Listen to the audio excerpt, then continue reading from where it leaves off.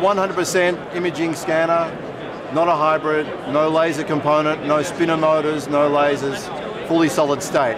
The retailers are interested to know if it's as fast as their laser units, because on this type of high quality barcode, the laser units are still fairly good. So first of all, what I always do is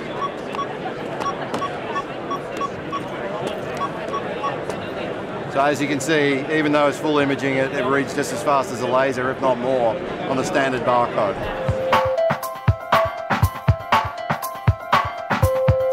I'm buying alcohol, and on the screen here it's asking for driver's license verification.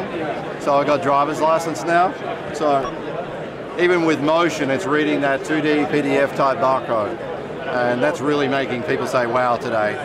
And I'm here as a customer at self-checkout. I've got my mobile loyalty on the phone here, and I'm not sure how it's going to work. So the idea is with six-sided scanning, it will read whichever way you want to present it.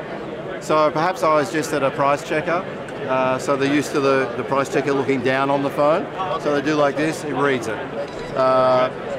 Maybe they fly a bit, so they're used to the TSA readers, so they put it down like that, it reads at the airport. Or just that's the biggest window, so just read it in there.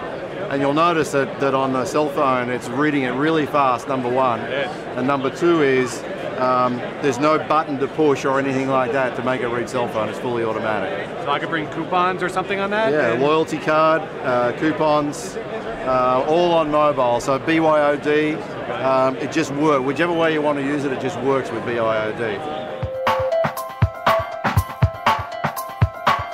We've got an optional little customer scanner. So they can walk up with their cell phone. Once again, this is the end of an app which does self-shopping, and this is what they check out with, is this barcode.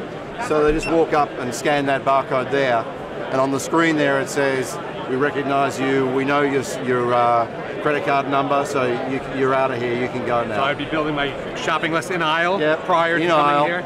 Right, Okay. and then get your specials as well, and then that barcode lets you check out just by scanning on the scanner.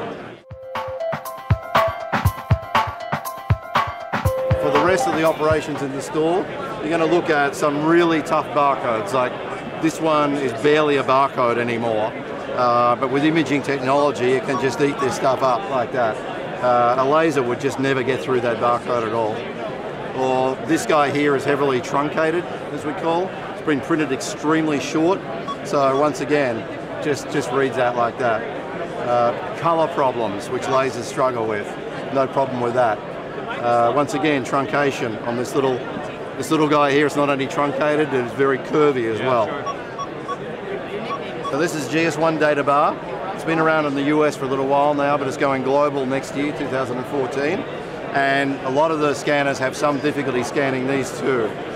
By their design and their specification, they're much smaller than UPC. For produce or? Yeah, usually scan and then weigh. This is a scale as well, and you can see, once again, being an imager, it can really scan that very easily too.